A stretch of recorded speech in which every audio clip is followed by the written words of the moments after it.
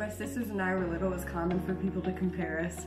So they'd tell my mom like, oh, she has your eyes. But once we got like to an older age, and I think in middle school and high school, the comparison got a little bit harsher.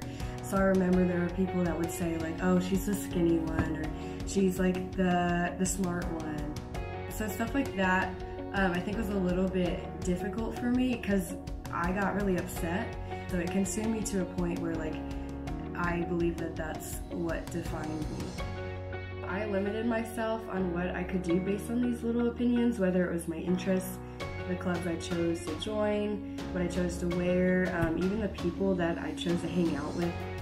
But once college decisions rolled around, I decided to go to a school different than my sisters. And although it was really difficult at first, because I think that was the longest time we've been apart, that really helped me find an identity outside of the triplets.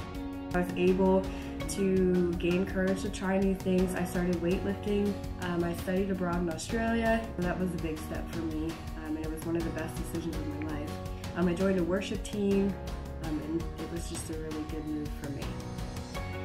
I'm now able to acknowledge and embrace my differences as an individual, and I've been able to appreciate each and every difference in others around me. This is why Balance Athletica's mission stood out to me so much.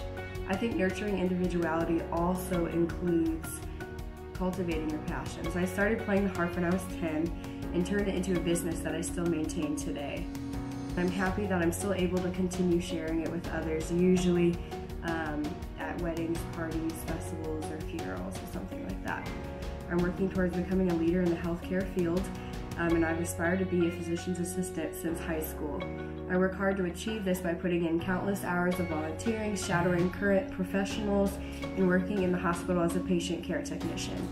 I was exposed to the world of healthcare at a very young age, and was inspired by my dad, who's been my role model all of my life. Despite having extensive health problems, he's the most strong, most positive person I know, and he continually encourages me to pursue my goals. I've come a long way from the 10-year-old triplet who chose to be defined by what others said, and I have recognized that I shouldn't compare myself to others and instead embrace my differences. This ability to recognize these differences has allowed me to pursue my own goals, something I'd like to inspire others to do as well. To me, Balance Athletica means using your own unique differences to cultivate your passions. I believe when you're able to cultivate those passions that you have the ability to positively impact others.